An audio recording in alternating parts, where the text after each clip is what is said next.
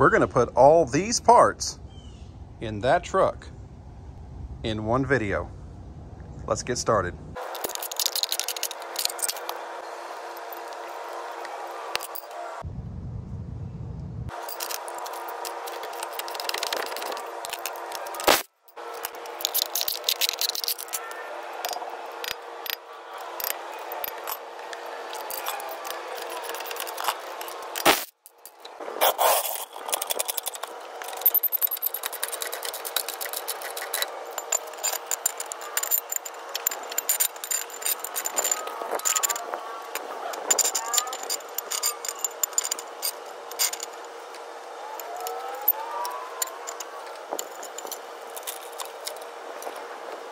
I want to take a moment here and say jack stand placement and jack are critical, all right? On the frame, make sure you're on a good solid concrete surface like I'm on here. I've got both jack stands under on the frame, and then I've got my main jack still in the center holding weight. And then as a third precaution, I'm going to take the wheels and tires off and slide them under the frame underneath the truck.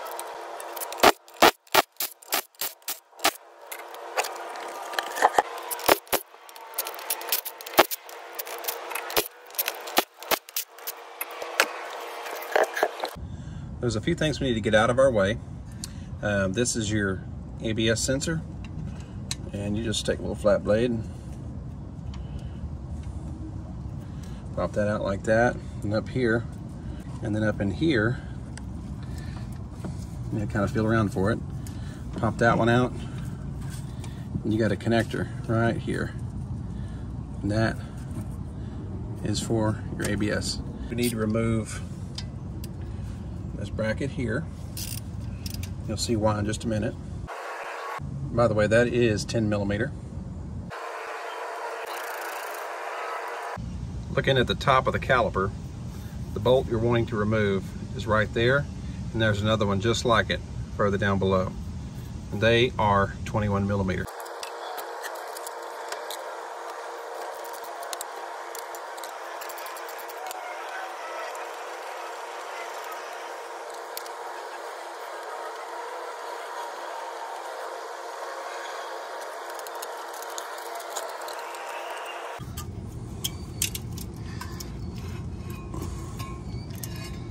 We can pick this entire apparatus up,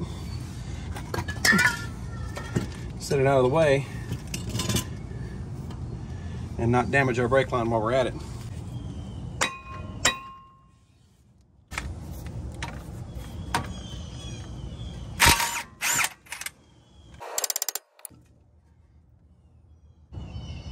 That upper ball joint nut is 18 millimeter.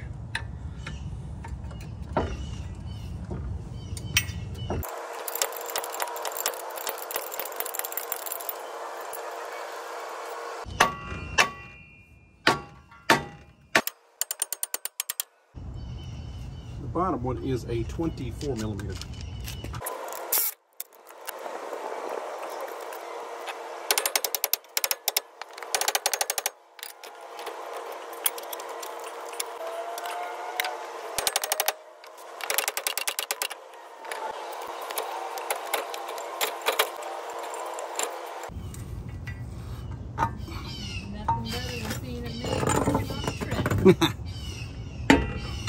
Y'all, my lovely wife has joined us, so she gets to hear me say some choice words.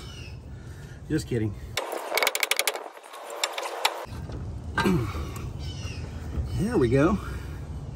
Now if we can just get, woo-wee, victory. We're gonna set this to the side for a moment. These sway bar bushings are part of what we're gonna replace. And the bolt on the bottom is a 15 millimeter.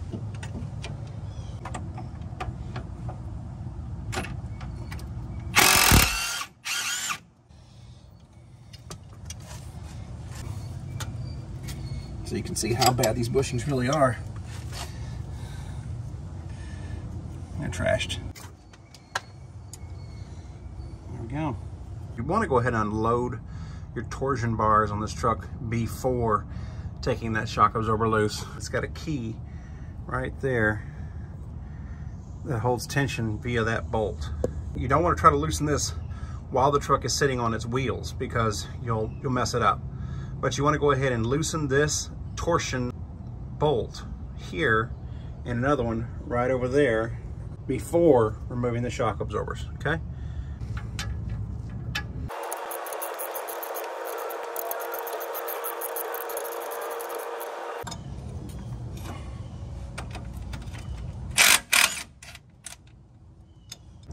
Up top, you can use a 15mm wrench and a 17mm wrench here to hold this top, and then you just, I'm using a ratcheting one to take the top of the shock loose.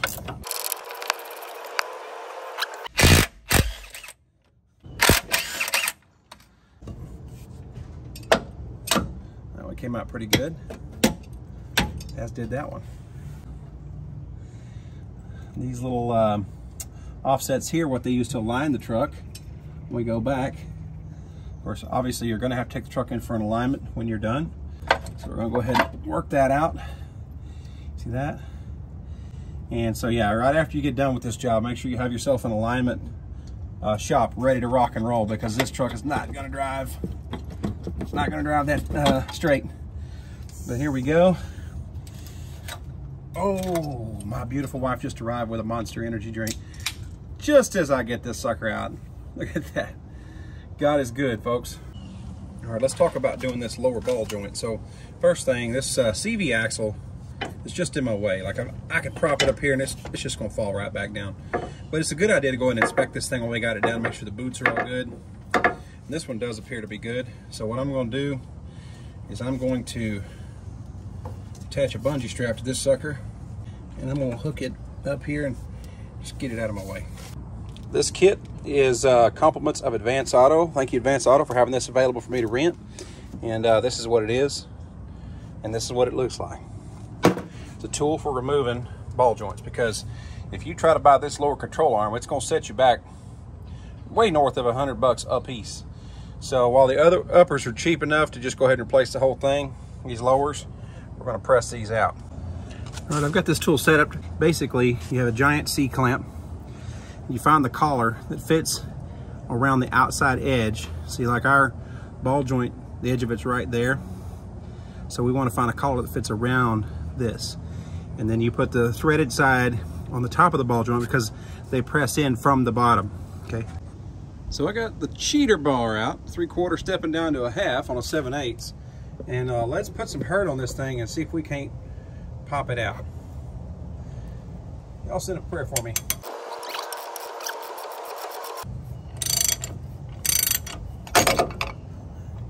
Hallelujah. Just like a little baby in the nest. The old ball joint is out. I think it was time to replace it. What do y'all think? Hello. Oh, dirt can get in anywhere it wants. Here is our new one. We want to put them upside each other, make sure that they compare as far as shoulder height, etc. This, by the way, is a product I got from Detroit Axle. That is an X6693, and you'll get 2 of these in the rebuild kit. To press in our new ball joint, we need a collar here, or a sleeve that fits the shoulder of our new ball joint. And you can see I've removed the dust cover. You're gonna need a bottom cap to press from the bottom and a top cap to press from the top. All right, so they go on like this. You're gonna take this top cap, you can see it's caved out, concave. We're gonna set it right on top. And then we're gonna take this sleeve here, we're gonna drop our ball joint in the sleeve. You can see it fits the shoulder right there. And we're gonna drop that into this bottom cap. That we have our Zerk fitting hole right here. And that Zerk fitting hole corresponds to a divot in the lower control arm.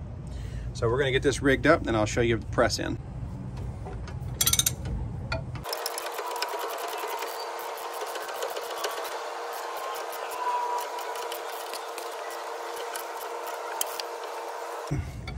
And it's flush with the bottom here. Let's remove the C-clamp, see what we did.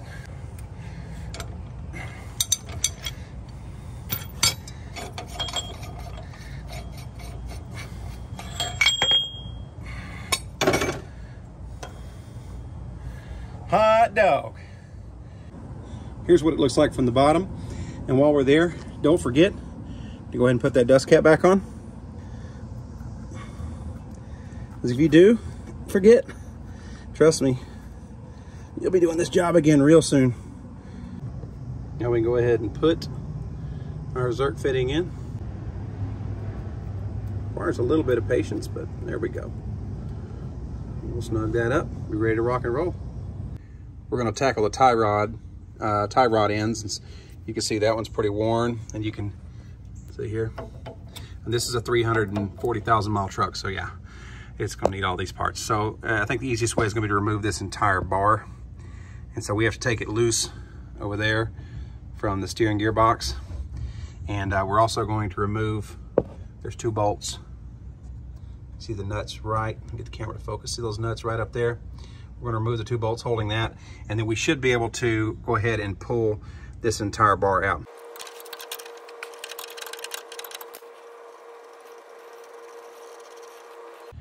So we're gonna try a little air chisel here, see if we can knock it loose.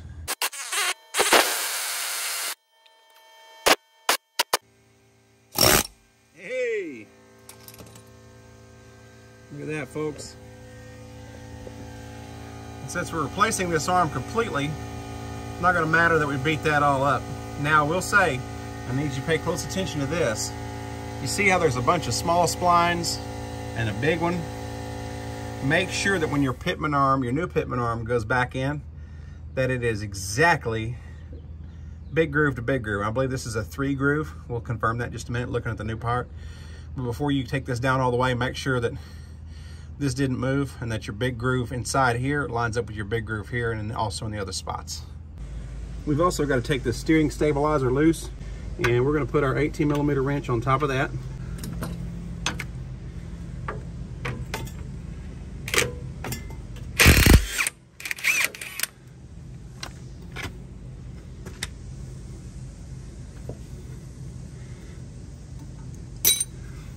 And there we go. It should pop right out of this holder right there. There we go. You can see the whole bar after disassembling that pitman arm and taking that shock loose. The whole arm is now loose. We got to go to the other side now and remove that it looks like another pitman arm. It's just an idler, just sitting in some bearings in a bracket. Wouldn't you know it, they changed this back to standard on us right here. And these are actually 13/16.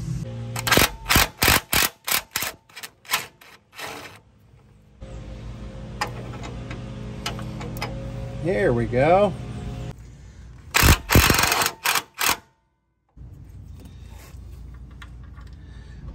They really don't want you getting it out that easily, do they? There we go. See that idler coming out? Whoo, Lord. He is good, folks. He is good. We are presented with yet another challenge. We have to get this idler past this line right here. Hot dog. Now we can rebuild that entire linkage. Here is the entire steering linkage in the exact position it fits in the truck. Now I'm going to mock up all the pieces we're going to replace to make this nice and tight. There you have it. All the parts we're going to replace if we're putting this linkage back in the front of the truck. On the pitman arm, it is as I told you earlier. If you look closely inside the pitman arm, you have wide teeth, and then your narrow teeth, your normal splines, and then another wide tooth, and then more splines, and then a third wide tooth. So you see that? It's a 3-tooth. Make sure these 3 wide teeth go exactly in the wide teeth slots underneath the truck at the end of your steering gearbox. Your new tie rod end is going to come with 2 pieces, okay, like this. And you're going to have to put your Zerk fitting in here. But it helps if you look at how many threads are here on the old tie rod end. So you can thread this in pretty much the same thread count, and that'll get it pretty darn close to toe before you drive it to the alignment shop for official.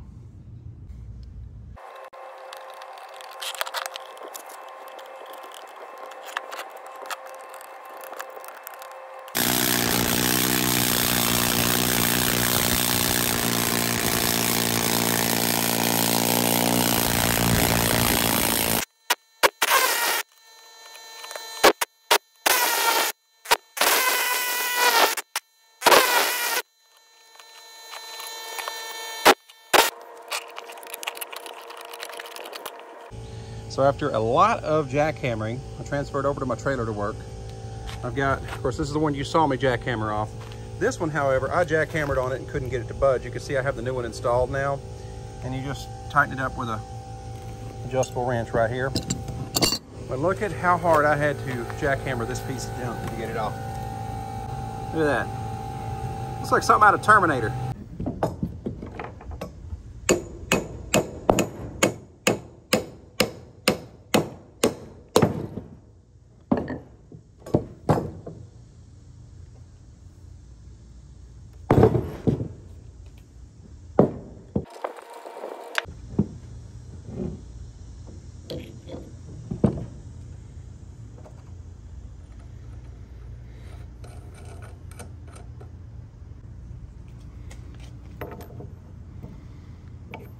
Yep, that's 22.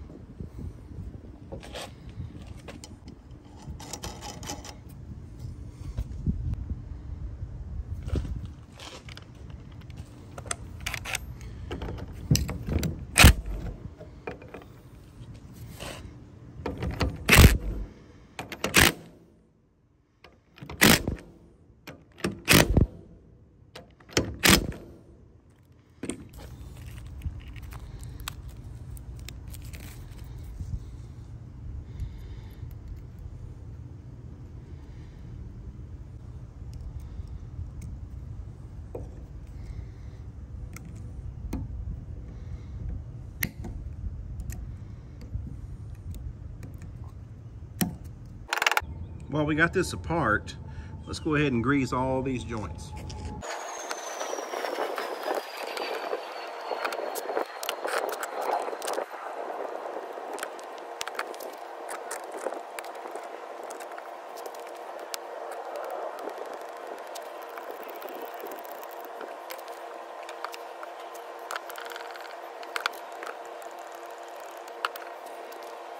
Okay, fellow mechanics, I'm going to save you about 15 minutes of work and maybe a lot of frustration. This is the factory OEM. You see it's only got about 3 threads sticking out of the bottom of this idler. This is the aftermarket one. You see how it is ground off right there because it had this extra shank on it. Now I understand this is so you can put a wrench on and hold it while you tighten that nut. But what it does is this length of shank right here keeps this from clearing the subframe of your truck underneath the engine, the valley bracket, so you can't get these 2 bolts in. So I had this whole piece in, only to discover I had to pull it completely back out, just so I could get my my grinder and cut this off so that it was short and stubby like this. And we'll say this much, y'all, you might want to go ahead and negotiate with some help to come help you get this piece in, because it's no joke. My lovely bride, I'm very thankful for her. I said, Lord, send me an angel. She stepped outside, so, you know, hey. What are you gonna do? Anyway, she's holding the other side of this as I finagle these bolts in. because this whole linkage steering piece is very heavy and it's very awkward. So when you're trying to put these bolts in, you may say a few words. I'll just say that. So thank you, honey. She doesn't like the camera, but she's a lot easier on the camera than I am. Maybe we'll get her in front of the camera one day.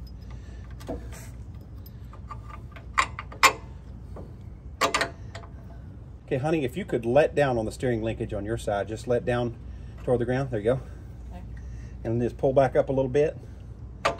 There you go. Thank you, honey. You're welcome.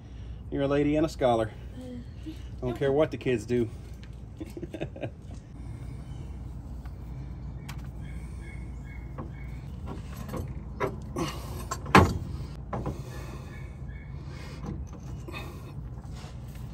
There really is only one way it's going to go on. You'll just have to rotate that pitman arm around until you find it.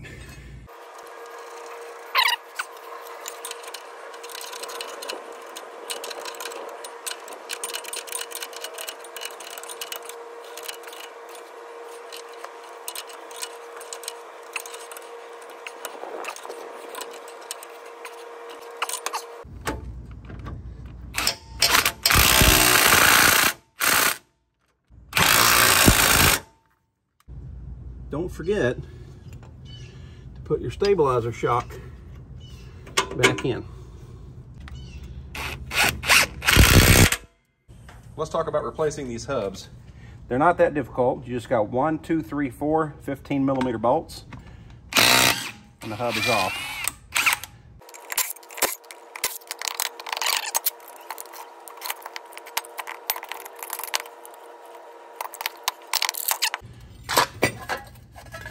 Take care not to bend this up. That's your brake shield. As far as reassembling the new one goes, there's an easy way to remember as you're putting this back together that your ABS sensor wire is always going to be on the top. And what is the top? Well, the top is where your brake line bolts to the top of this. Your brake shield is always going to go toward the front of the vehicle, because remember, your brake caliper and pad apparatus sits here.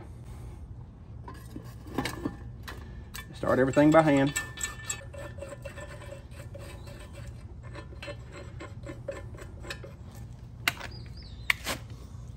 And then let her rip. And at this point in the video, I'm going to advise you to look up the torque spec and torque these 4 bolts. Once you've torqued these 4 bolts, this is what you got. And you're going to want to thread this ABS sensor up behind the brake shield. Now that we got those hubs together, let's talk about putting the upper control arm on. Now, if I had one complaint about the upper control arm, as you can clearly see, there is no greasable Zerk on this one. So, I mean, I guess you call it a complaint, but they're not that hard to replace, so we'll roll with it. You have these guide bolts here that are flat on one side, and then these cams, or whatever you want to call them, have slots. You can see there's a pinhole right there where this was. So when I put this bolt in, I'm going to attempt to get this to line up pretty close to where it was.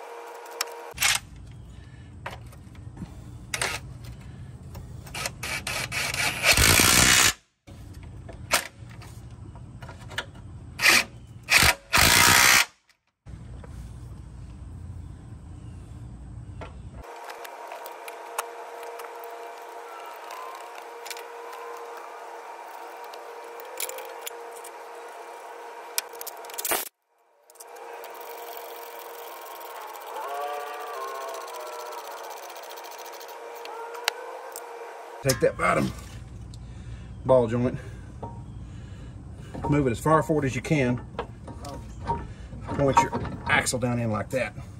And put that nut on. Kind of as a hold you in place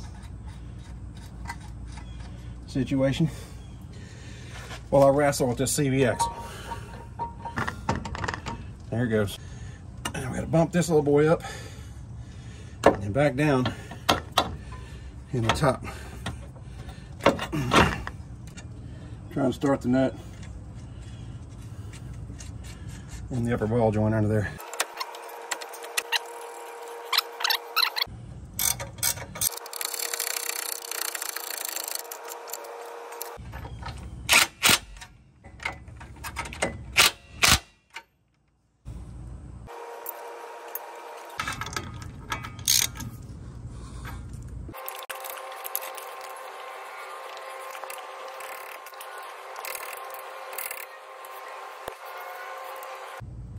So now we want to go ahead and put on our sway bar kit.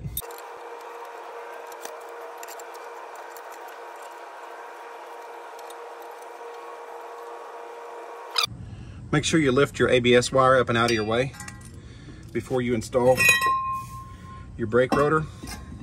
I'm kind of holding the caliper up above here, but there's a reason you want to do that. You'd hate to get all the way through this and discover that you've lifted all these heavy components into place and your ABS wire is pinched down below, all that.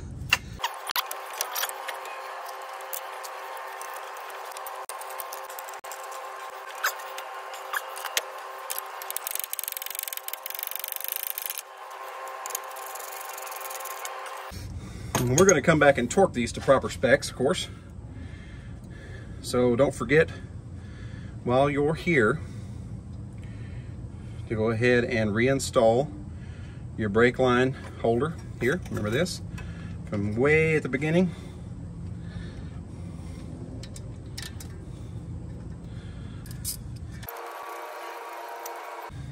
Repeat the process up here.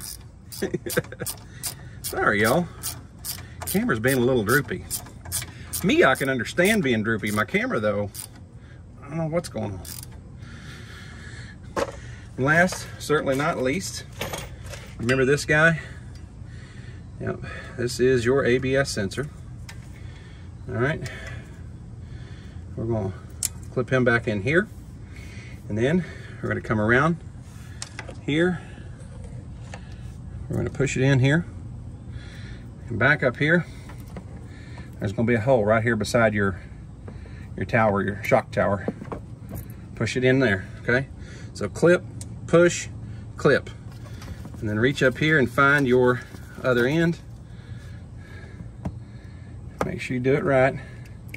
Clip that in, reach back and find the spot in the frame.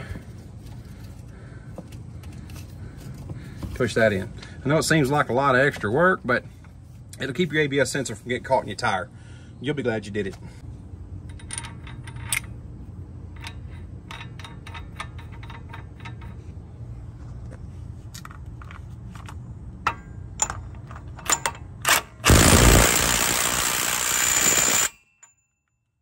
Don't forget to go through there and torque everything according to spec. Like I've still got to torque my caliper bracket, and I've still got to torque that center nut on the CV axle, and then I've got to bring up my torsion bar bolts to the original suspension height. So don't forget to do those things.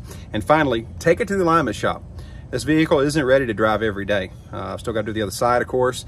When I'm done with the other side, I'm going to take it straight to the alignment shop because it's not ready to drive until it's aligned. So I hope this video helped you. Check out our channel for other videos. We got dad jokes, cooking videos, traveling videos, fixing Fords, fixing Chevys, and we got more content coming. So other than that, thank you for watching. Give us a subscription, a thumbs up if you liked it, a comment if you didn't. Let us know what we could have done better. If you're a mechanic and you got some great advice to put in the comments, please add it. I want your comments. I want your feedback. Other than that, thank you for watching. Y'all have a blessed day.